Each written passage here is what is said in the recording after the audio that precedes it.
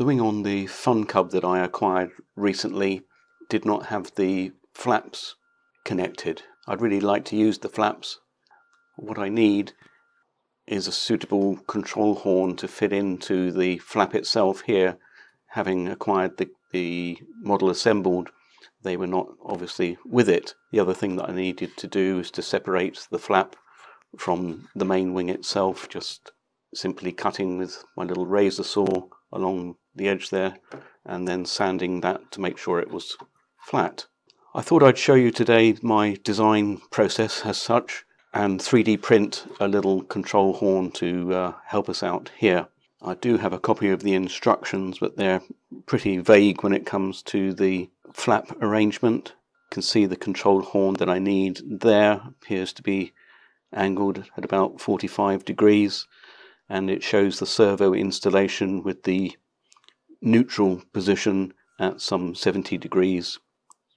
That will be forward, and unusually the arm will be facing outboard. What are we going to need then? Just some basic measurements to understand the shape of the thing that we need. A pair of El Cheapo calipers will suit. The slot then will be 20 millimeters long, possibly not surprisingly 10 millimeters wide. There is a slot there and a recess. We need to know the depth of the recess. Looks to be about 2.5 there. The center part then going down to a depth of 5. I can keep all those measurements in my head. Length of the control horn itself appears to be around about 25 millimeters. With those numbers in mind then, let's take a look at roughing something up in TinkerCad. This rather phallic looking object then is what I've knocked up in TinkerCad. If you've not used TinkerCad, it's free to use. This is by no means a TinkerCad tutorial. Essentially though, it's a bit like Lego. You have these pre-defined shapes that you simply drag onto the work surface and then edit to your heart's content. Essentially then these parts here are just rectangles that I've drawn and dimensioned. If I click on them there, you can see the dimensions, the 10 wide there and 20 deep. The height here between the top platform and the bottom of the T. And then this device here, 25 high, and that was a rectangle that was vertical, and I've just angled over using the protractor there.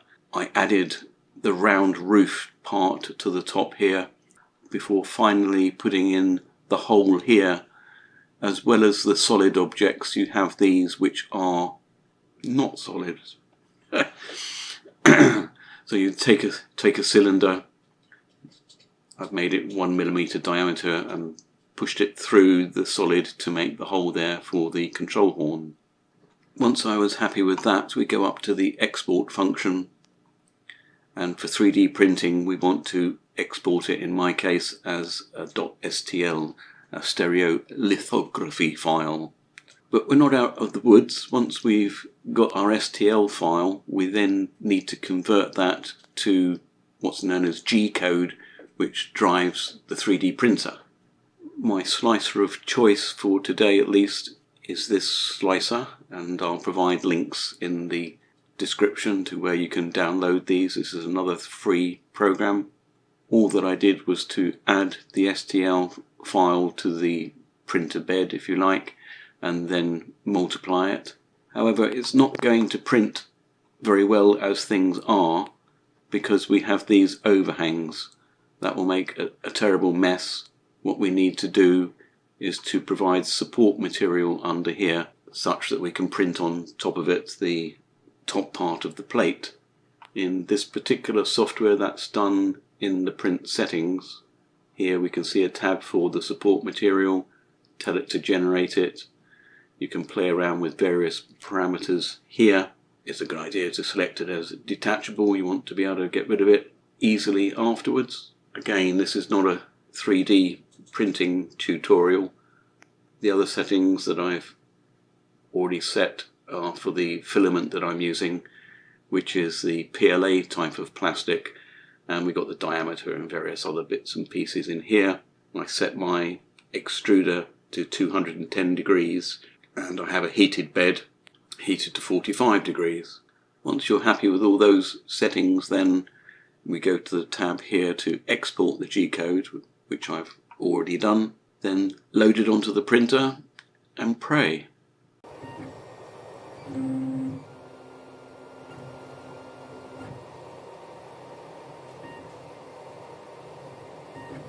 Here we can see the first part of the print process where it's laying down the support material. You can see the tab line in the middle and the support material either side. In this video the printer has moved on. You can see the entire support material there with the remainder of the tab on top, and it's just printing out the control arms. Hot off the printer then are the results of our labour, some little bits of stringing that need to be removed. Here you can see the support material that we saw being laid down at the beginning of the print. Let's see if that's going to be a pain to remove or not.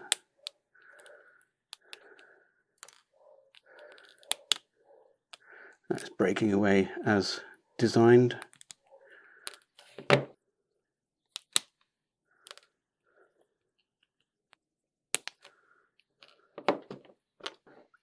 Not very much more cleaning up to do there, just a couple of little whiskers.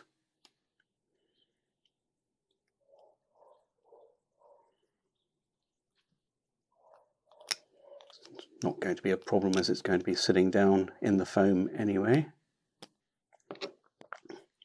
There, that should pass muster, I think. How did we do dimensionally? There's our 20 and our 10, 5.1.